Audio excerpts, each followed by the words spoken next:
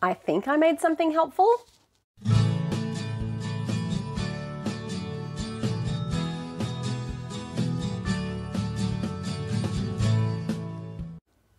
Hi everybody, welcome back to Talk and Chalk. I'm Beck. If you haven't been here before, welcome. This is my platform where I share anything related to education that I think will be helpful for other teachers. I am also on other various platforms on social media, Twitter, Instagram, Facebook, which I'll link in the description box below, as well as a resource that I'm sharing with you for today. My apologies if you have been coming back to YouTube to check on any new material, which I haven't had much of lately because I've been spending a lot of my time in lockdown. We are in our 13th, 14th week of lockdown. I currently work and live in areas that have been hotspots for COVID. And if you're in New South Wales, you know that the whole state was plunged into a lockdown recently as well, which means remote learning. So working from home with my own 3 children, learning from home, and also teaching from home as well. So that means that I've been making a lot of videos for class lessons, joining in on Zooms, programming, professional learning, all of those sorts of things. But I have maintained a commitment to the podcast. So if you haven't seen that, it's the Teacher Takeaway podcast.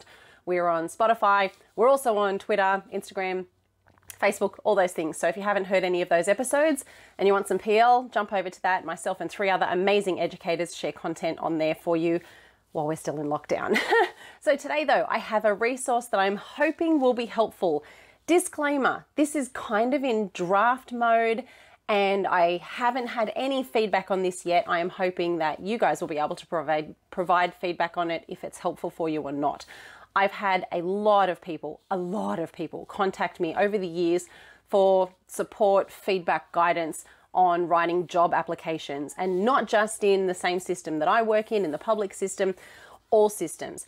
There seems to be a variety of feedback that people get on their applications, different preferences around what panels will like for job applications as well. But in my system, there are some very clear guidelines for some elements that some people either aren't aware of or struggle to stick to.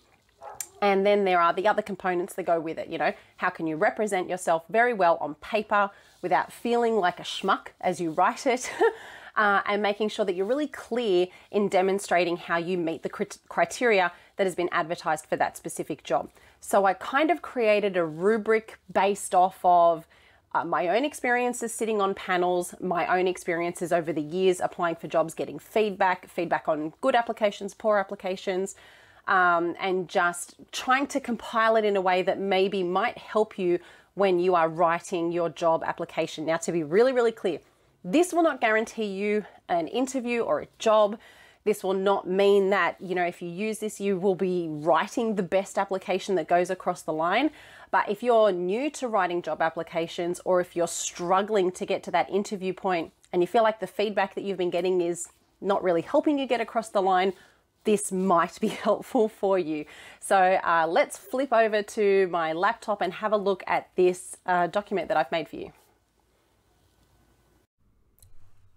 So you can see I've made, I guess, a rubric for you that should be helpful, I guess, in writing your job applications.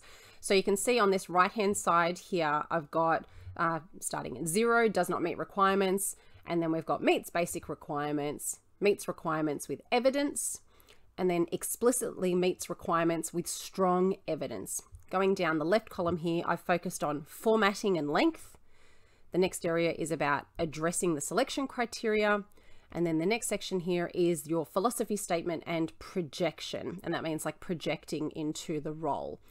Now, following on from this rubric, what I've done is I've showed you essentially what it looks like when I write criteria statements. So at the top here, we've got number 1. Here is where you type the criteria 1 statement, as in this is the statement that is in the advertisement, which will likely take up 2 to 3 lines on this page. I prefer to use a dark color background and white font to help this stand out. The problem when you're on a panel reading a lot of applications is it just becomes really monotonous, seeing the same thing over and over again. And you know, you want to make sure that your information is easy to read. And I always get good feedback on using this type of formatting. Now, this little light blue area here, I use just this color here, and this is where I write a short philosophy statement related to the criteria. And then I type I have for my following points. So for example, I have led blah, blah, blah, blah, blah. And that's where it would be in my bold statement here. And what I've done here is given you essentially what it looks like when I write a criteria point, or a point to address the criteria. So I won't read this whole thing. We're all highly educated people. We know how to read this, but essentially I'm telling you what the bold statement is, what that middle section is, and then in italics here, you'll see as a result, this is my result section. And then you'll see this is my next point. Now, if you are someone who can write really succinctly and explicitly, you might be able to fit 3 points here that address that criteria statement. I'm sticking with 2, and a lot of the applications that I have read have stuck with 2. And from my conversations with other people that have sat on panels, that's essentially what most people are using. So then in this second part here, this is where you would write criteria 2 statement and then continue on in that similar pattern. What I have done is given you some example professional fonts in size 10 and what they look like. You know, we're not using Comic Sans for this type of thing. This is a professional document. You want to use professional fonts. And then what I've done is let you know that I use Justify in this setting here. So you'll see on the right hand side, it's all nice one line there. Just keeps it neat and tidy and easy to read. Sometimes you'll find that panelists will write in these margins here, little points, things that might be points of clarification or conversation, things that you might need to talk about with the other panel if they're not sure what acronyms mean, that sort of a thing. And then down the bottom, I've put a note saying I recommend putting your name, the position that you're going for, the school that you're at, because when you print these things off, it's good to just have your name on it so they remember. It makes it easier for them to find yours when they're reading through it. Now, going back to this section here, this little rubric that I've got, again, I really want to reiterate, this is the first time I've made something like this. This is a draft. I'm very, very sure I'll have feedback on this where I can edit it. I'm just hoping this is helpful. So looking at here, formatting and length, these requirements here are for the New South Wales Public Education System, the guidelines that we are given. This is for permanent job applications. This is something you have to stick to meet requirements. So here where I've got 0 does not meet requirements. If you go smaller than size 10, you've breached the guidelines.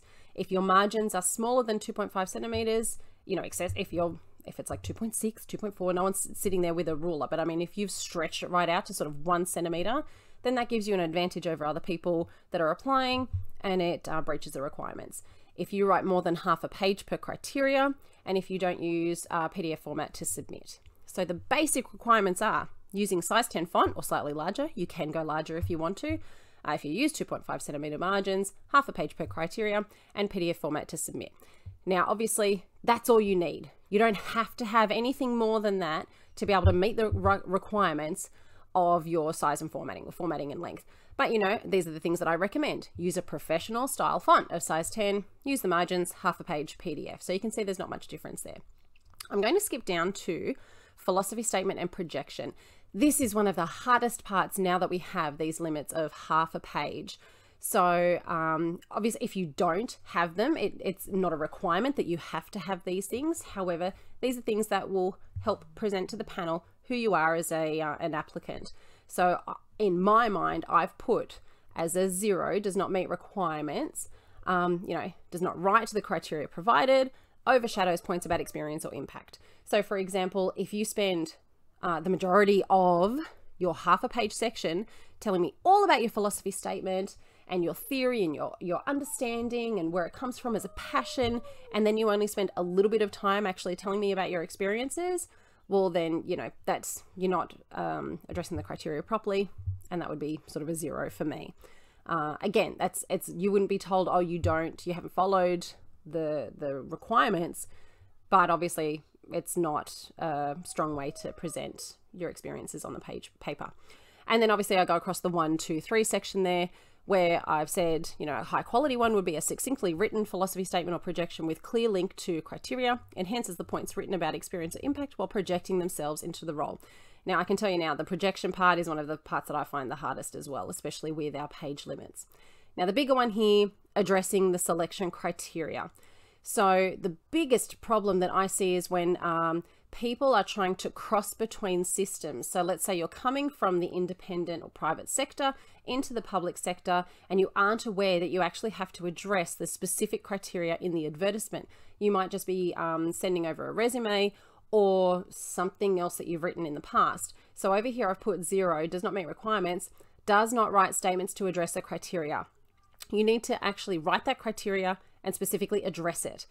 So they might be someone who writes statements that are not connected to the criteria. So that could be something like if you specifically asked about, differentiated strategies for literacy and numeracy, and you just kind of talked about how you generally, teach the English curriculum and the maths curriculum, and that you know all of the other subjects or something like that. That's not actually talking about the criteria itself, or provides only a resume or a cover page. So literally people have applied where they might have given, here's my work experience, here's the jobs that I worked at, and here's my references, and that's it. Then you're not addressing the criteria. So if you're coming from across systems like that, and if it's your first time doing that, have a look at some of my other videos as well. That might be helpful for you. And I always offer for people to just contact me, and I'll have a look at what you've got so far and tell you whether or not that's meeting requirement. Okay, so then we go to meets basic requirements. So again, this is us talking about the selection criteria, basic requirements, using basic examples to link the criteria without detail or impact. This is essentially the shopping list. This is where people go, let's say they've talked about, the criteria might be something about supports or demonstrates support for extracurricular activities in the school. And you just go, oh, yep, coached PSSA, taught choir, led the dance group. But you actually haven't talked about how you did that, what happened for the kids, what the benefit was for the kids or the school, or the impact of that, the results of that. Did it lead to some kind of showcase performance, or students getting accepted into some kind of performing arts high school or something like that? Like literally dot point, those things, like a shopping list. If you're doing that, yeah, you're addressing the criteria, but you're doing it in a very poor way. So it won't be, what you'll see higher on when we go up. Does not provide a clear description of the experience or link the relevance of the examples to the criteria. Provides too much information about details that are not as relevant. So for example, if you were to talk about those extracurricular activities and your details include, I created the attendance lists and I made sure all of the class teachers knew that they were coming out at lunchtime, and I made sure a note went home to parents, you're not telling me that you gave them an enhanced experience that took them to deeper levels of the creative arts syllabus, that you were providing them with opportunities that they otherwise wouldn't have had, that they were able to collaborate and connect with cultures by delving deep into studies around those performing arts or something like that. And then the impact of that, obviously, insert various impact here with some data. Uses examples that are basic measures of meeting the criteria, and I've got an example there. Does not include data or tangible evidence to support experience in the points. And then I go on to say uses ambiguous statements as impact without evidence. For example, students demonstrated greater levels of engagement, or students improved in writing skills. That's good, but that's not clear. It doesn't tell me what kind of improvement in writing, or using the learning progressions to give me actual percentages of data of improvement. You could use NAPLAN, you could use check-in assessments, you could use your formative or summative assessments from the classroom to tell me how many students were at expectation at the beginning of the year, and then that greater improvement of how many were at expectation at the middle or the end of the year. Give me specific data. Students demonstrated greater levels of engagement. Okay, how do you know that? What's your evidence? What's your proof? How do I know you can transfer that to my school? Or how can you continue that improvement? Okay, so that's like a basic example. Now I'm going to skip over this middle section because obviously you can read, and then I'm just going to go to this higher level here. So what we're really looking for, explicitly meeting meeting requirements with strong evidence. So using high quality examples that use explicit and succinct language to directly link to the criteria. This is where people keep going wrong. Keep rereading that criteria. Go back and check. Go back and check. Clear description of experiences that demonstrate good understanding. Again, you can read. I'm not going to go through the whole thing. And then I go down here to list some examples of evidence here that you could use. So for example, these things here, assessment results, consistent or ongoing improvement in an identified area of improvement. You can use your school plan to help you with this. Specific goal achievement, quotes from surveys, quotes from meetings or interviews, quotes from observation reports or PDP reviews. This is your school improvement data, attendance data. If you're applying for a permanent job within your own school, use that school strategic direction. Here they are right here, strategic directions throughout the application, either directly or indirectly, based on experiences and evidence of impact. Okay, so I know that's a bit it feels like it's still not quite refined as I would like it to be, and maybe it's not as helpful in the way that maybe you want it to say, hey, here's an example sentence of what I could say. And there's a reason I don't do that. It's very important, I think, for you to go through this writing process yourself, because there's a lot of things that come out of it. It helps you articulate the way that you would like to speak when you get to interview. It helps you prepare those ideas in your head when you go to interview, to be able to speak really clearly about the things that drive quality education in your classroom and the wonderful things that you do at your school. Now, a lot of people feel like they don't speak confidently at interview, and preparing things like this, start that process of preparing for you at interview. And panelists understand nerves at interview. We understand that, you know, if you lose your train of thought, you get stuck on something, there is no judgment on that.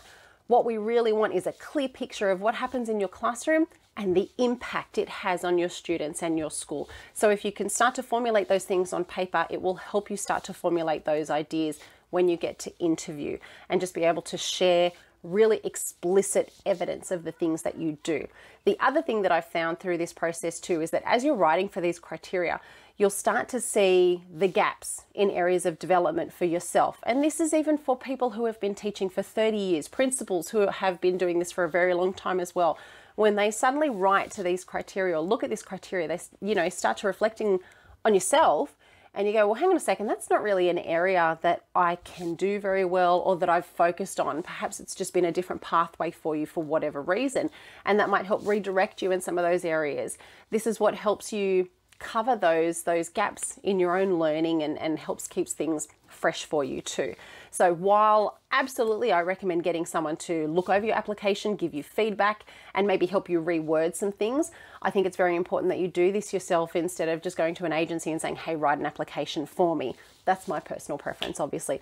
But I know this is hard, which is why I'm hoping this document might help you. Maybe have it out as you're writing and just look at it and go, you know what, is that really clear and succinct? Does this paint a picture? Does the panel have to read between the lines to understand what I'm saying, or is it really clear? Have I got that evidence that, you know, can't be argued with when someone goes, well, how do you know? Like higher levels of engagement. Students demonstrated higher levels of engagement. How did you know that? You know, if you've got Tell Them From Me survey, you can prove that. You can say, look, my kids said, I feel engaged at school. 90% of my kids said, I feel comfortable at school, or I feel safe at school. That's really good data to have. And if you don't have data like that, that's a good reflection to go, well, how do I know my kids are engaged at school? Is it because I'm seeing higher rates of completion of work? Is it because they're improving in their reading and their writing? And that's the kind of thing that makes you really self-reflect and go, how do I actually know my kids are doing insert said thing here? So I hope this is helpful. I really would love feedback. I would love so much feedback on this, even if you think this is poorly written. I would love it all, because I'd love anything that helps someone start this process. There are a lot of teachers out there who are new to the application writing process that have no idea where to start. I hope this is helpful. So drop a comment below here. This document, sorry, I should be clear about where you can get this document. It is in the description below. So if you're on a mobile phone, if you're watching this through Facebook or somewhere else, you'll need to open this up in the YouTube app. Click on the description box. There's a little drop down box, and I'll make this the first link at the top there so that you can just click and open it up into a Google Drive, download it for yourself to use. So yeah, comment on this video, comment on Facebook, Twitter, anywhere, or you know what, send me a personal message through the Talk and Chalk Facebook page or on Twitter. If you've got an application you'd like me to have a look at, I'm happy to have a look. I've got a lot that have been sent through to me recently, so I may not be able to do it straight away. But please, any feedback is greatly appreciated. Even if you find it useful and you just want to let me know that it's helpful, that would be great. I will wrap it up there for now though. So I will leave my button down here if you haven't subscribed to the channel. If you think this is helpful, thumbs up is always appreciated, and I'll leave another random video at the top there for you, and I will see you hopefully again soon. Thanks everyone. Bye.